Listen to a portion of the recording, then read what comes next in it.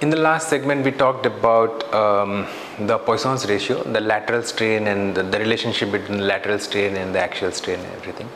Now, and then we also talked about what happens when a body is subjected to hydrostatic pressure, sort of, when sigma x, sigma y, sigma z all are, a pressure type, okay, same from all sides. Now, there is another concept which is called dilatation. Or dilatation means, in fact, increment in volume. Okay, so something is dilated, so that means it increased in volume. But it's not necessary that it should only be increased. If it is compressed also. Suppose in the case of when you talked about taking the body into water, deep water, so it gets compressed from all sides. So that also is a process called dilatation, but the value will be negative. Okay. Now, now, under the assumption that all our deflections or the deformations are small, can we talk or can we get an expression to evaluate these dilatation easily? Okay, so that's the point. So let's consider that you have a cube of unit length sides. Okay, the sides are of unit length. We are taking unit length so that whatever deformation that will come, that will be the strain itself. Okay, and then you imagine that the stresses sigma x, sigma y, sorry, not in this direction, this should be sigma z, and maybe this is sigma y. Okay, it's bad. So this is sigma y. Now, under these action of these stresses, what will happen? So this body will have all those strains, right? So which we saw in the previous segment, how to calculate those strains, epsilon x, y, and z. Now, but with those changes, what is the net change in volume? Okay, or the relative change in volume. So that's what we are trying to in fact evaluate. Okay, so now because initially it was 1 unit length, now so the first initial volume is 1, say, meter cube or whatever. Okay, doesn't matter, 1 meter cube. But then once you have applied these stresses, so V final will be what?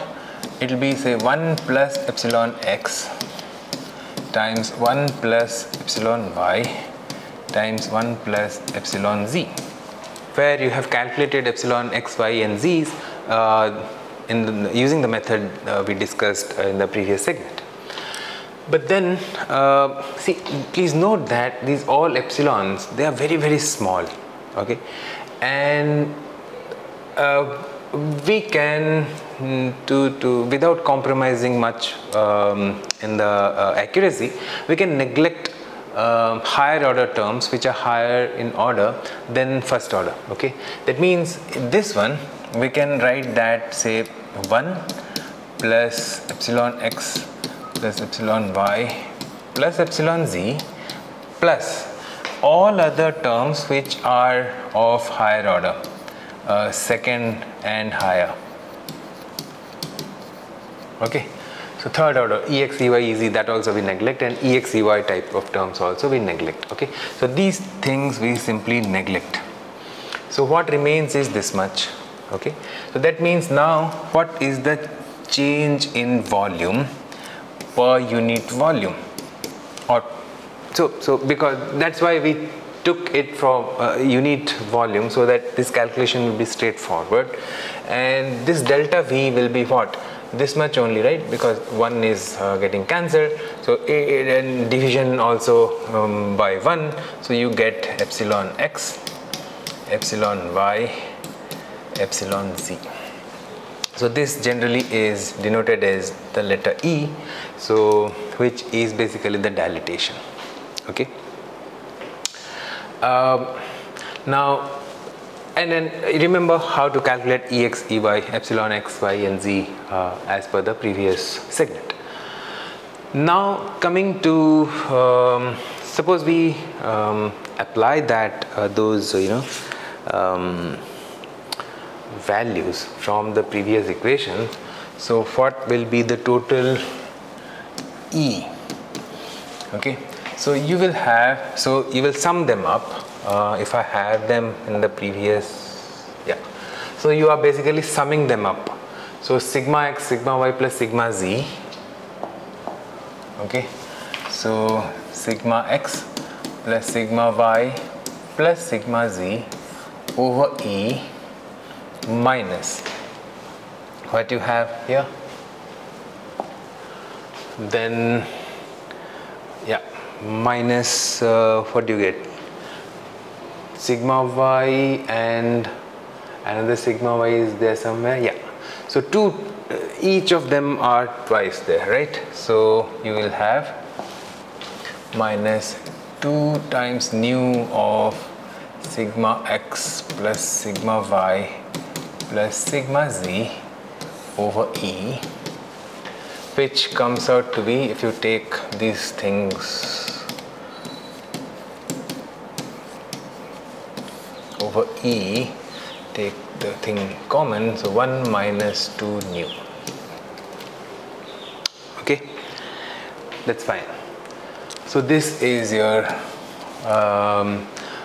dilatation, or the relative change in volume when sigma x, sigma y and sigma z are applied. Okay, now you can go and discuss the case where all of them are same, and that too suppose they are under hydrostatic pressure. So all sigma x, sigma y, sigma z are nothing but minus p. So what will happen here? So for that case, E will be, I'll write say hydrostatic will be minus 3p over E times 1 minus 2 nu, right? So this is a relation which you can also write in a slightly different way, the way generally we write any modulus. For example, Young's modulus, you write force or stress over strain, right? So the cause or the cause over effect. For example, stiffness of a spring, force over displacement. So here, if you think that pressure is a cause which is trying to compress something, and this volumetric strain, okay, so this is like dilatation, change in volume per unit volume, so it's a volumetric strain. So pressure per volumetric strain, if you want to write, so you will have, say, pressure by hydrostatic,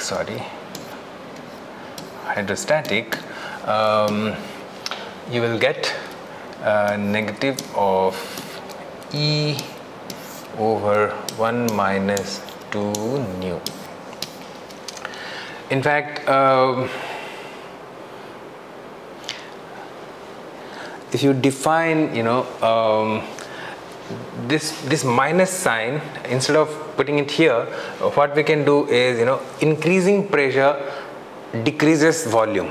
So that minus sign, instead of putting it here, we can actually put it on the other side, so that this we can define as, or what we can do is, okay, we will define a constant, say K is equal to the bulk modulus,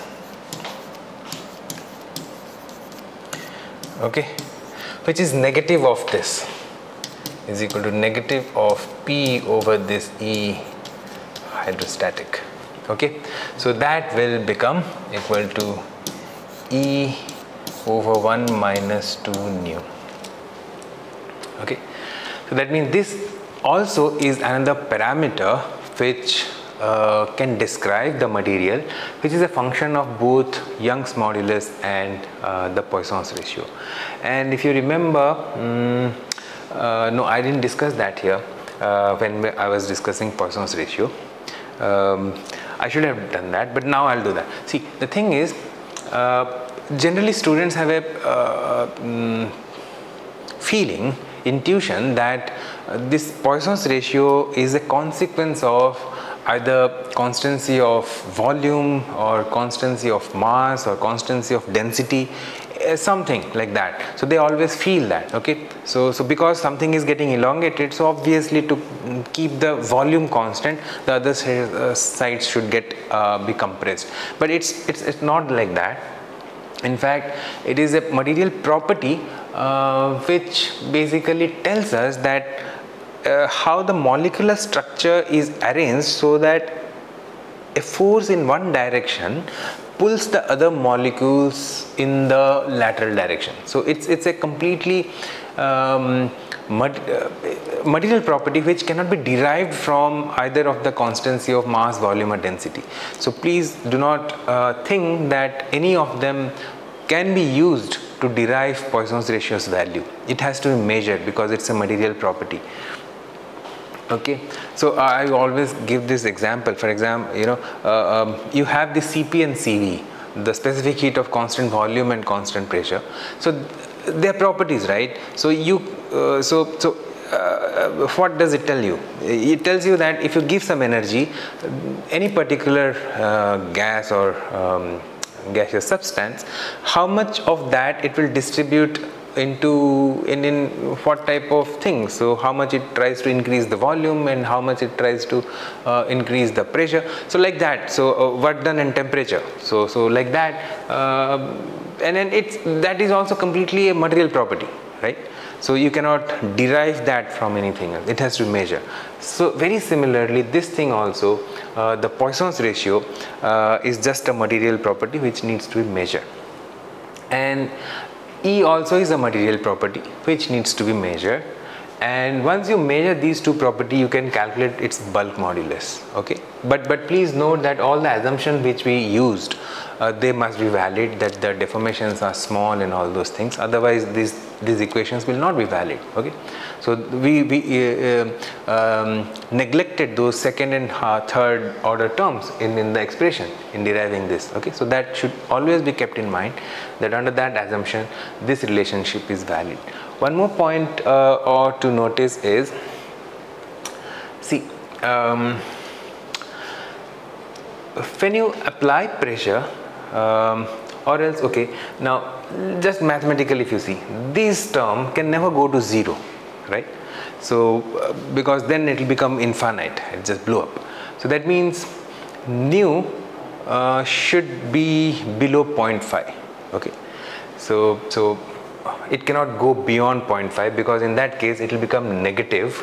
The bulk modulus will become negative. That means you are compressing and the material is actually expanding. So that never happens usually, and that is why it cannot go beyond 0.5, and 0.5 is the limit up to which it can reach. Okay, generally for materials it will be in the range of 0.2 to 0.35 or so, so like that. Okay, so please note that new ranges from it's below 0.5 and more than 0.0. Okay, so this is the range in which the Poisson's ratio varies, and this is the bulk modulus, which you can write in terms of Young's modulus and Poisson's ratio. Yeah, so that was about Poisson's ratio and dilatation. So, and in the next segment we will be talking one more concept, but slightly different. It will be about a question that does shear also happen, or is it present? The shearing things are also present when we are applying only axial loading. So that's the question which we will deal with in the next segment. See you in the next segment.